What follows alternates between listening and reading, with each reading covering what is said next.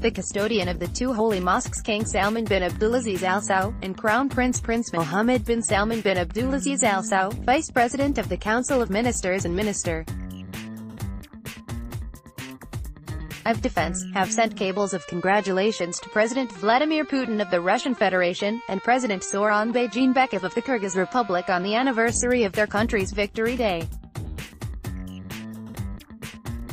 The king and his crown prince wished both presidents constant good health and happiness and their people steady progress and prosperity.